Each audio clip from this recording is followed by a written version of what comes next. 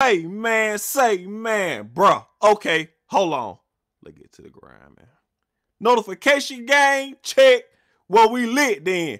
Was popping. All right, fam. Oddball checking in here. And today we have a lot to discuss. Now let's jump right into it. First off, salute notification gang, hitting that like button. Please start y'all the real odd fam salute. In the way up first, we got the rapper.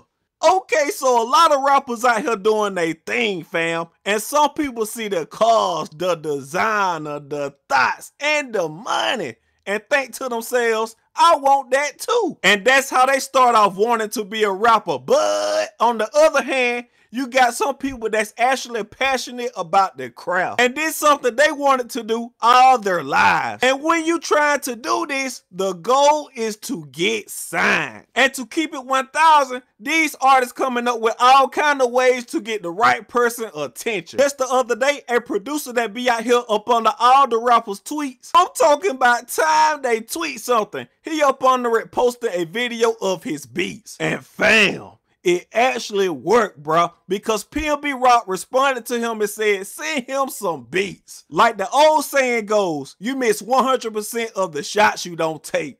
But that doesn't mean all of them will go in, bro. That's all, you dying like pop, you dead in that cup. Already, man.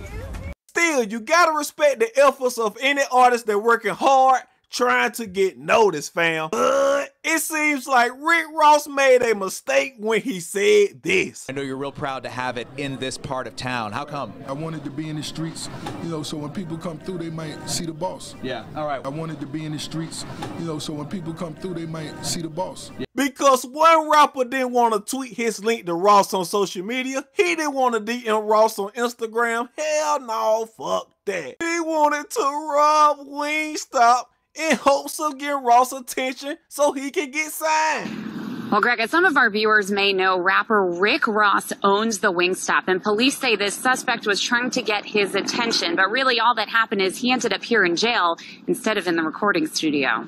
In 2012, rapper Rick Ross opened a new Wingstop in Memphis. It got the attention of a lot of people, including, police say, Cedric Miller.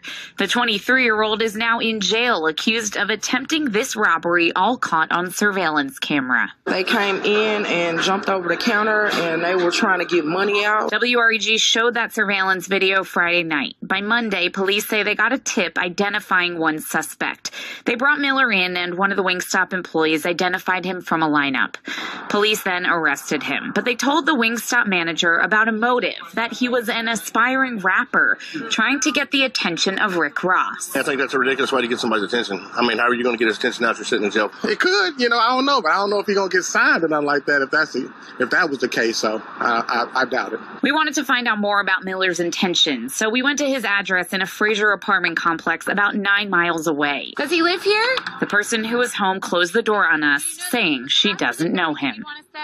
Fam, I can't make this stuff up, bruh. If you want to get the right person attention, learn from his mistakes. Don't do it that way. I need y'all to comment down below. What do y'all think about this entire situation? Also, follow me on the gram and Twitter. Links are in the description. Also, if you haven't, hit that sub button and hit that bell beside it so you get notification anytime I upload. We on that 200K grind.